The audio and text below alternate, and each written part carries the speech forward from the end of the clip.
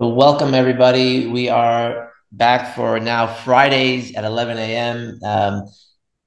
First of all, a big thank you to all of our speakers who have had to modify their schedules from Tuesday to Friday. And Dr. Driver is no different. He was very kind. When I reached out to him, he immediately wrote back and said, absolutely, I'm in to giving this talk. Obviously, this is a very important topic. I've always been very curious about this topic because you hear a lot about it, and I think people don't really understand what to really do in these situations. And so I think it's a great topic. While Dr. Driver is speaking, I will be putting in the CME for today, which I believe is 17439. But just hold on, and I'll add that in. But without any further ado, everybody welcome Dr. Brian Driver from Hennepin Healthcare. So Brian, if you want to make a further intro, thank you so much for joining us and take it away. Yes, thanks for having me. So I'm Brian Driver. I'm an emergency physician at Hennepin County Medical Center in Minneapolis. So a little colder than Florida right now. It's 40 and raining, so I'm dreaming of the beach. But thanks for having me, and we'll talk about sedative dose and RSI and post-intubation hypotension. I have no disclosures. We all know that hypotension is bad for, in general, particularly in trauma patients and patients with TBI. And as clinicians, we particularly want to avoid worsening or causing hypotension in someone who's sick, injured, in shock. And of course, that's something we prioritize a lot of our resuscitation around. When people are performing RSI, the most common meds are etomidate and ketamine. The normal dose for etomidate is 0.3 milligrams per kilogram. The normal dose for ketamine, as you guys all know, is 1 to 2 milligrams per kilogram. But even today, but more often historically, other agents were used for induction for RSI, propofol, midazolam. These are drugs that have a more strong dose-dependent relationship with hypotension. So when these are used in patients with shock, there is a very clear recommendation to reduce their dose. Thankfully, these are not used as often for RSI induction, but that sort of thought process of, hey, we better reduce the dose has actually carried over to etomidate and ketamine. And so the question is, should we reduce the dose of etomidate? Should we reduce the dose of ketamine in someone who's either in shock or at risk of shock? And there's not a lot of data, but there actually is some pretty strong recommendations. Life in the Fast Lane, which is an emergency medicine sort of blog and online textbook. There's other blog posts, and even the up-to-date section on this for induction agents recommends reducing the dose of ketamine and etomidate in the setting of shock or patients at risk of shock. And so without there being a lot of data out there, in fact, there's almost none, we thought we'd take a look at see whether this is true. So we really sought to determine if the weight-based dose, the milligram per kilogram dose of etomidate or ketamine, we're not looking to really compare the two drugs, but these are drugs of interest since it's what's used. If the milligram per kilogram dose was associated with hypotension shortly after intubation. And we use data from the National Emergency Airway Registry, which is a big conglomeration of centers that all basically have the clinician complete a detailed data collection form after intubation to give details on the patient, who they were, what their hemodynamic status was, how'd the intubation go, what was used, what were the complications. And so it's a really big database. You can get some really detailed data from this. So in this database, we looked at patients who were 14 years and older who received ketamine or etomidate for intubation. We excluded those who really didn't fit in the population of interest, like those who had topical anesthesia approach. We also excluded people if we couldn't figure out, whether they had hypotension or if we didn't know their weight or their dose or what they were like before intubation. There was a sensitivity analysis that includes all these patients we'll get to later, but in general, we wanted to figure out, we wanted to only include patients if we could actually figure out what happened to them. So as I said, the intubating clinician puts in detailed data right after intubation, and this does include what the patient's hemodynamics were right before intubation and whether they met the outcome. Of course, they also include sedative dose, patient weight, that sort of thing.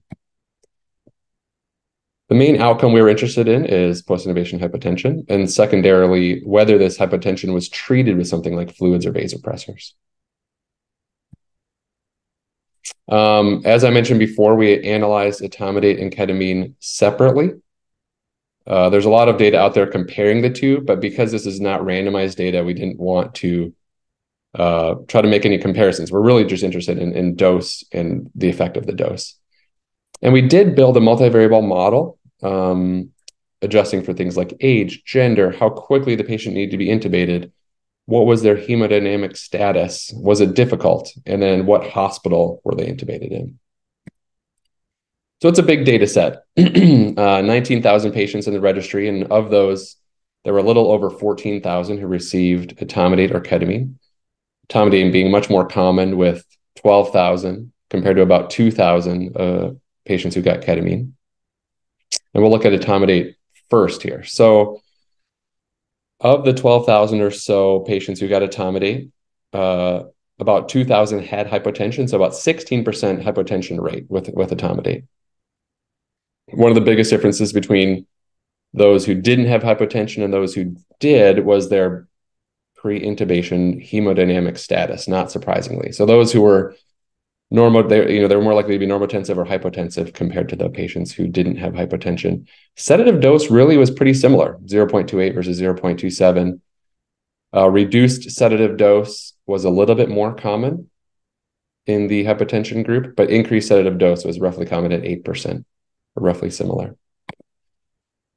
This graph really, I think, tells the story of dose and hypotension. So the y-axis is the weight-based dose, and the x-axis shows on the left those without hypotension, on the right those with hypotension. And then each dot is a patient.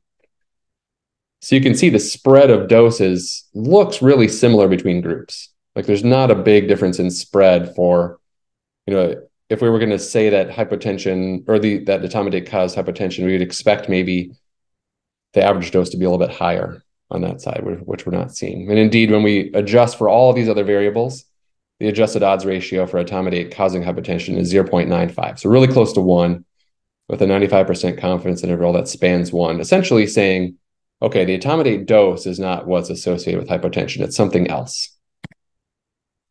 Looking at ketamine, we see a very similar story of pre-intubation hemodynamic status. We see the sedative doses are really similar, 1.34 milligrams per kilogram without hypotension, 1.32 with hypotension. Again, reduced sedative dose, a little bit more common in those with hypotension, but not drastically so, and increased sedative dose, roughly similar. The graph has fewer patients, but it really looks similar to the etomidate graph. You can see there's a big spread of doses all over the place. There's no clear dose relationship here. And indeed, we look at multivariable modeling, really similar to etomidate, odds ratio near 1, confidence interval spans 1 by a good margin. The variables we did see that were associated with hypotension were age. So if you're older, you're more likely to have hypotension. If you're intubated for shock, you're more likely to have hypotension, of course. And if you were hypotensive beforehand, which a lot of times, as you all know, we try to correct this before intubation. So some of these patients who were listed as hypotensive actually were corrected before RSI, but still had post-intubation hypotension. So those are the factors that were associated, which of course, none of those are surprising. But sedative dose was not one of those variables that was important. We also did a few sensitivity analyses to make sure our findings were actually robust. So first analysis we did is we took out anybody who had hypotension before intubation, because that might bias it if they already going to meet the primary outcome at the time of intubation. Second analysis we did, we included only patients intubated for shock, so that highest risk group, which is ostensibly when you're reducing the dose is most important. Third analysis we did was actually a natural experiment. So there were a few centers that basically only gave 20 milligrams etomidate. They didn't go up, they didn't go down, they didn't do it for patient weight, they didn't adjust for patient hemodynamics. They're basically like, hey, we're just giving 20. So it created a natural experiment where the dose depended on the patient weight rather than the physician decision or anything else. And then the fourth sensitivity analysis is more boring. We basically just use multiple imputation to include all patients who got a ketamine or etomidate and had the computer model fill in the gaps so we could include all 14,000 patients. We're basically able to include a lot of patients in each analysis. I'll go through them all, but the first analysis where we excluded all patients with hypotension, similar results, no difference. The dose was not associated for either drug. Second analysis where we included only patients with shock, again, dose not associated with hypotension. The third sensitivity analysis, I think, is one of the more interesting ones because it is this natural experiment. So we found 5 EDs totaling 4,000 patients where basically most doses were just 20 milligrams etomidate, just kind of taking that thinking off the table, giving 20 milligrams etomidate to everybody. One ED even that did that for 95% of intubations. The median dose for all these patients was similar to the main cohort, 0.25 milligrams per kilogram. A good portion received a reduced dose. The post-intubation hypotension rate in these centers was really similar to the overall cohort, 15.6%. And in the multivariable model, again, dose is not associated with hypotension.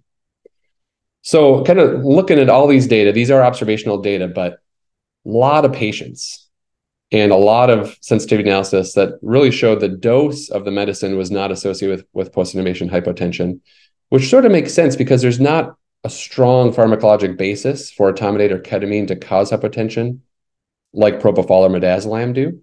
There's some notion of, does ketamine depress myocardial contractility? Does ketamine worsen shock? There's some data out there, but it's not as strong of a pharmacologic basis. And the question is, just sedation in general cause hypotension because patients are losing their pain, their sensation of hypoxia. Is that what's causing hypotension in these patients? Or is it a directive effect of a drug on a receptor? And is the dose going to matter? And I think these data argue that it's not really the dose that does it. It's something else. It's either their underlying hemodynamics. It's they're not feeling pain anymore, something like that. But this study included a lot of patients. And I think we can say that there's no large effect of dose, and that these findings don't support current expert guidance to reduce the doses of these agents in critically ill patients with or at risk for hypotension. So thanks. I'm happy to discuss this further. Take any questions. Brian, amazing. Thank you so much for doing that and for contributing to the evidence base on this. My question is, and again, I know you had it up there, maybe I just missed it, but so the overall hypotension rate with etomidate was around 16%. What was the ketamine total percentage? Yeah, ketamine was something like 29%. Right. So that's my question there is that although there was no difference with the dose, what do you make of that differential there? Yeah, I think that's a little tricky. I know there was another publication within the past couple of years by April et al. That looked at it and found that ketamine had a lot higher hypotension rate.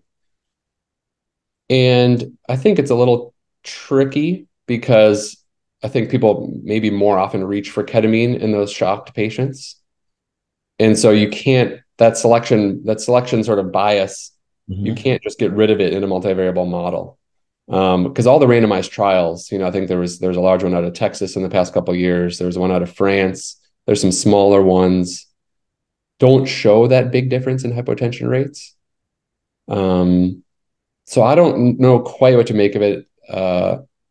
I'm skeptical that there would be a big difference between ketamine and etomidate, like a 13% difference. I'm thinking that probably is more likely explained by just difference in patient selection, but I don't think we know definitively. And then great. And then the other one is with respect to peri-intubation arrest. Do you have any detail or data on that variable with respect to each of these medications? We didn't look at that in this trial. There was a publication in Resuscitation, again by April et al. And I can't remember which variables. I don't think drug type was one of the variables that was associated with arrest, but that is a good question. I'll have to look into that. Yeah, because when you look at the Jeff Jarvis paper and looking at RSI versus DSI and which is what we've now moved to, giving the ketamine and then using that 3 minute period to make sure that the patient is oxygenated adequately and making sure that the blood pressure is adequate, which includes giving fluids, giving push pressure before we give the paralytic.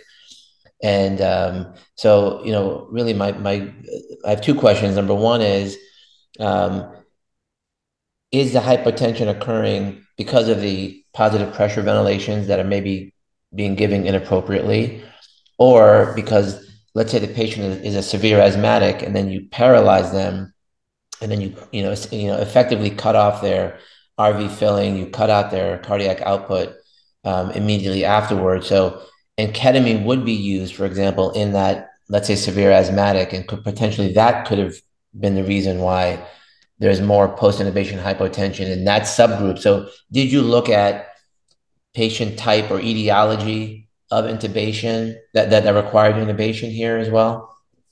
We didn't drill down to that level. I think we looked at medical versus trauma, and there was no difference. But we didn't drill down to like asthma versus others. I don't know if there's enough patients in this database to do that, but that is an interesting question. I'll have to look. And then last one, then I'll shut up because there's some really smart people on this call that I want to hear from. But what about the patient who is hypotensive? And obviously, the goal would be to correct that hypotension before you intubate them. But based on this data, what would you say to us regarding the hypotensive patient, and should the dose be reduced in that patient population or not, or does it matter at all?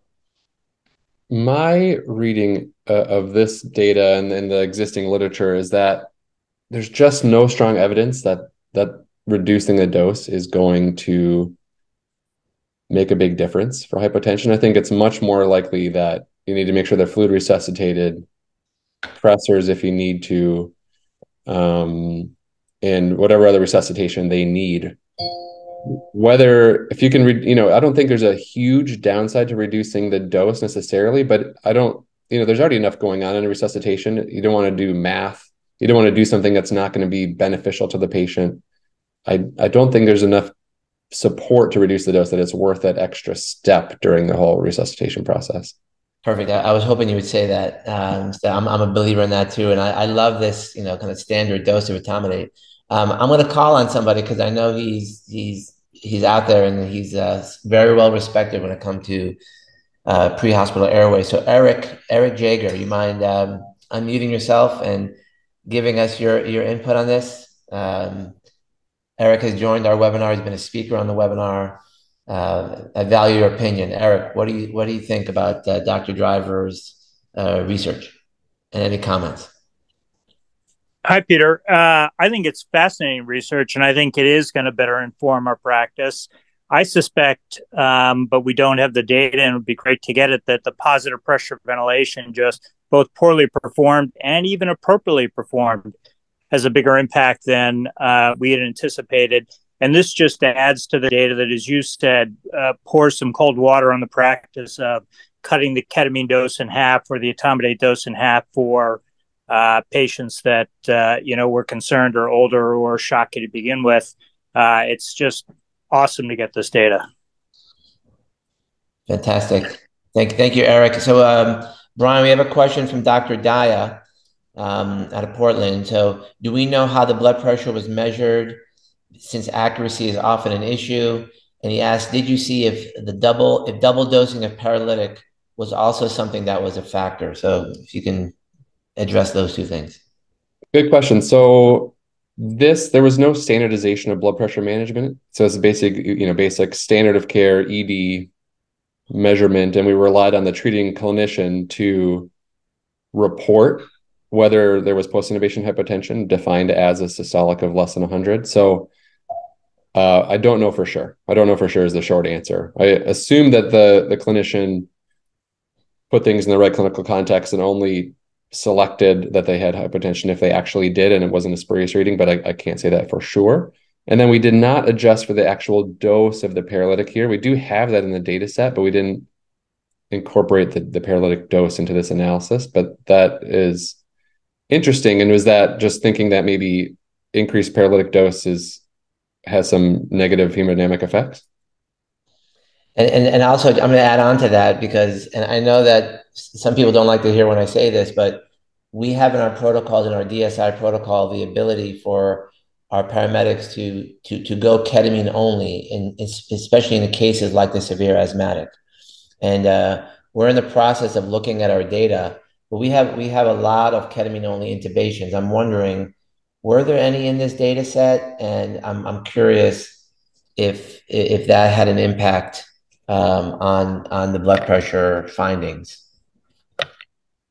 There were some ketamine only in this data set, and actually we published a paper on those patients in the Journal of Emergency Medicine maybe a year or two ago. Oh, Only like 60, so it's a really small number.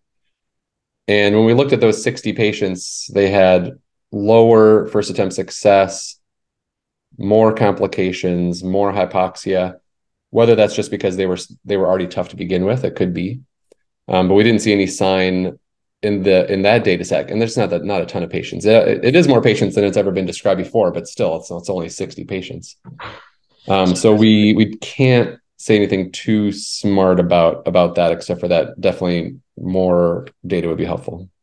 I have to look at that paper. So you're saying that you had more complications because of the fact that either the patient, still had a tight jaw, they still had a gag, they ended up becoming hypoxic. That's what you're saying? Yeah, more airway complications. Potentially, yeah. I think the title of the paper is Success and Complications of the Ketamine-Only Intubation Method. I'm pretty sure that's the title of the paper. And we don't know, this is a registry. The ketamine paper I'm referring to is from this same data source, the NEAR database.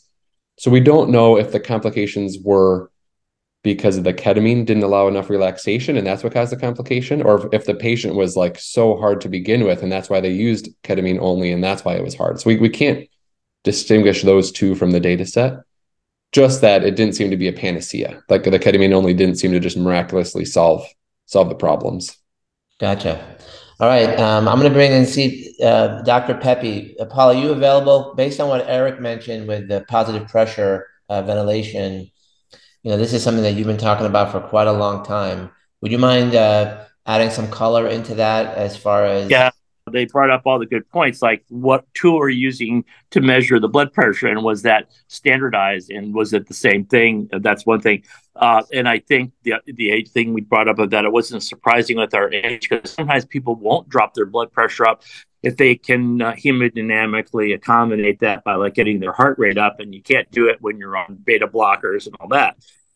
But the most important part, I think you're getting at, I think is the biggest issue, is that people are not controlling for, how they do positive pressure ventilation.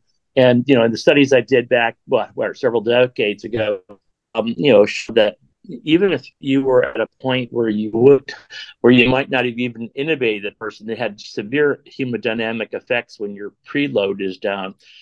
So in animal models, when we just gave them moderate hemorrhage, it severely impaired their coronary blood flow, brain flow, and all that kind of thing. And that, in fact, the patients who were sick enough that we would have intubated, at least in the laboratory, what we found was that was lethal, essentially, most of the time to get the positive pressure breaths, at least if you're doing it at a level of about, like what people consider normal breaths once every, let's say, I don't know, 10 seconds, or every 6 seconds or so, versus, and we also looked at brain oximetry, et cetera, during that period of time, all the above.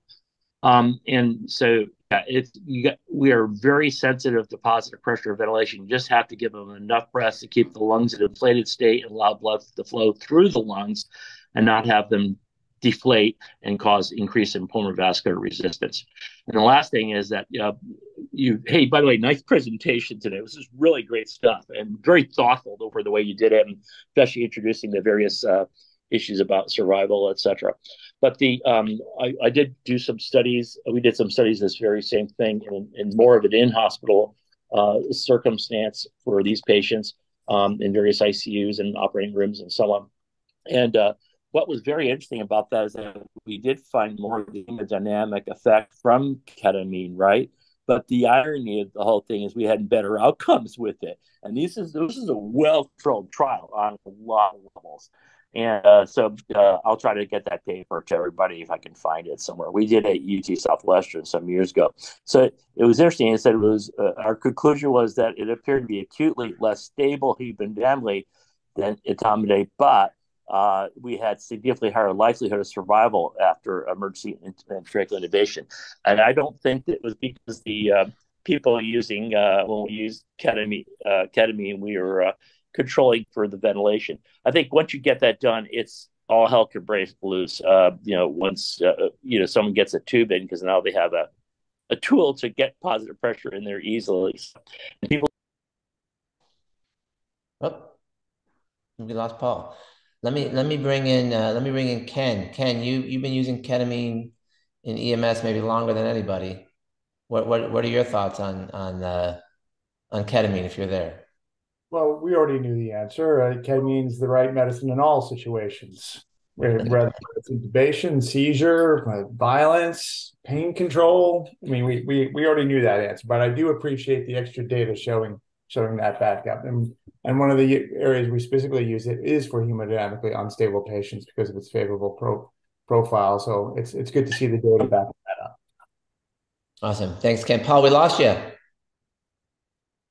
Yeah, I know. I don't know what happened, but at least my face is back, right? So yeah. Once again, everybody can now feel.